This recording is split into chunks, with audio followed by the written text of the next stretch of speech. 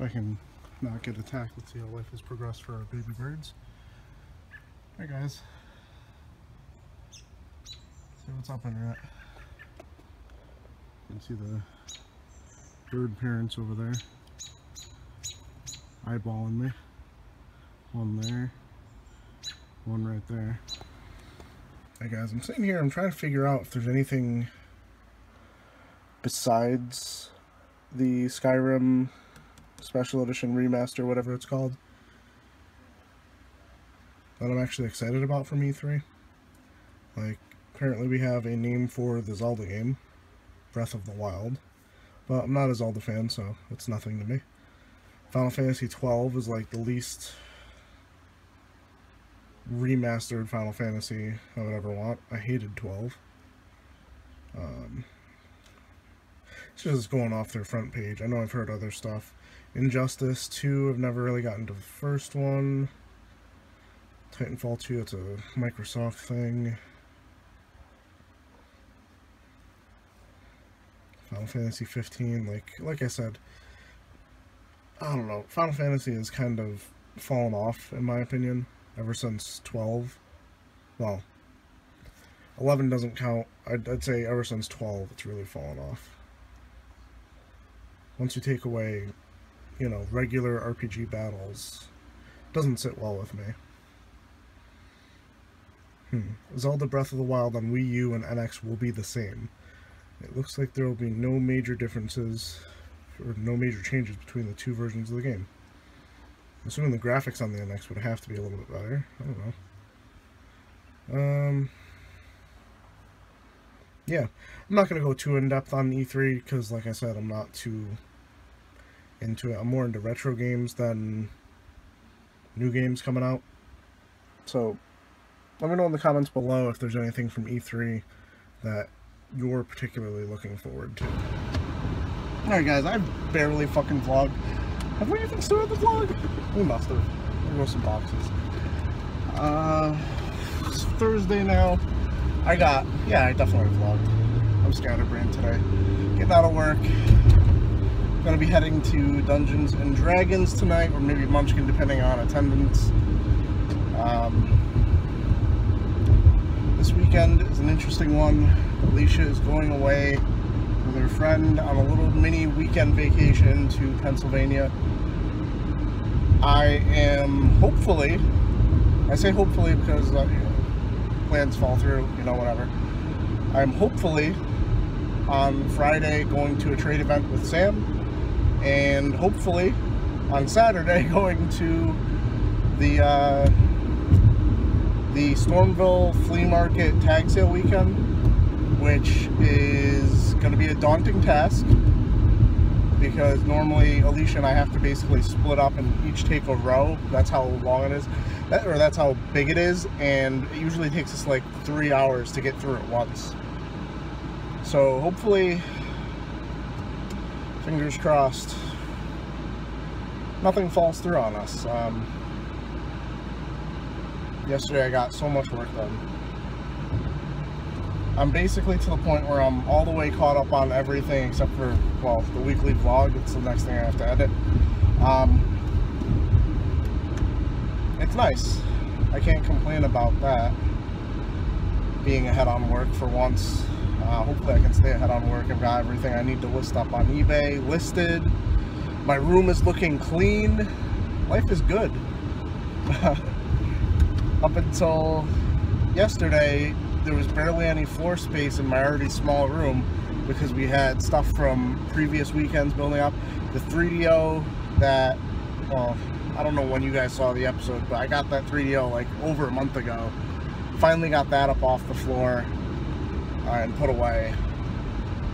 Unfortunately, I don't have the room to have it hooked up constantly, which is one of the big reasons why I would really like to eventually move out and get our own place, but that'll be after, you know, we get married most likely. Or, you know, I don't know. I don't even know what I'm saying. I'm giving spoilers for the rest of my life on the vlog. She doesn't watch the vlog, so I guess it's okay. She already knows I'm saving up for her ring. I don't know if I've formally said that to you guys, but that's what I'm doing right now. saving up for a ring.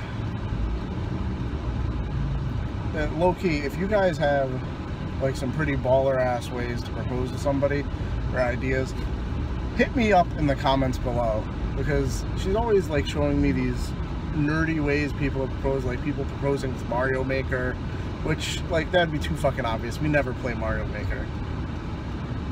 Also, my creative skills are pretty bad. There we go, finally merged.